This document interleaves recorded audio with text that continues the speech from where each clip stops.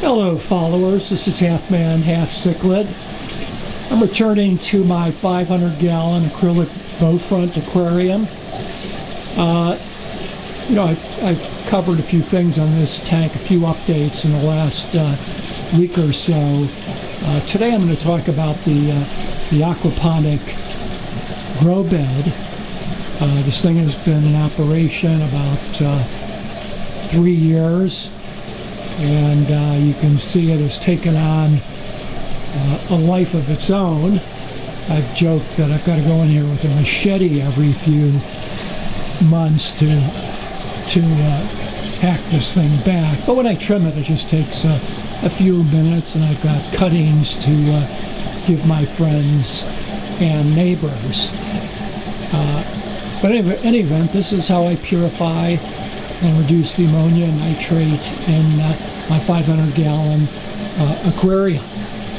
The plants that I have found most effective, and I probably have tried 20 different varieties, are the pothos and also vining members of the philodendron family. I'll move these aside here.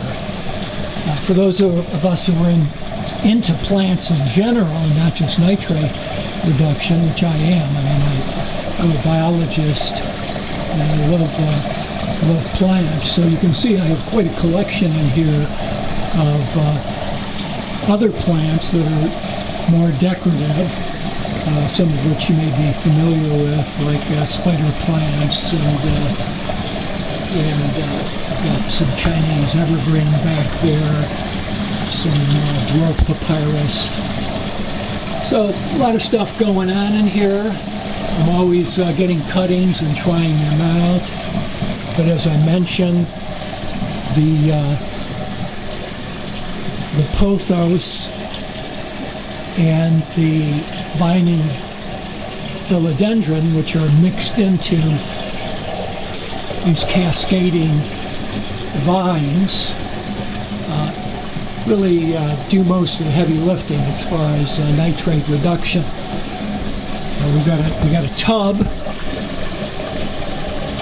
and we probably have about 30 gallons of roots under these baskets that the plants live in with clay balls, and that's what again does the heavy lifting as far as nitrate consumption.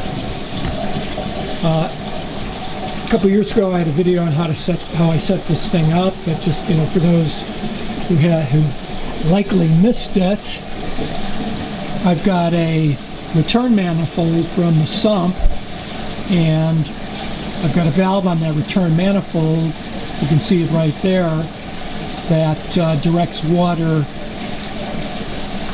to the aquaponic bed, and there's an overflow in the aquaponic bed that returns the water back to the sump. So in any event, that's how it works. Folks are always asking me, how effective is this?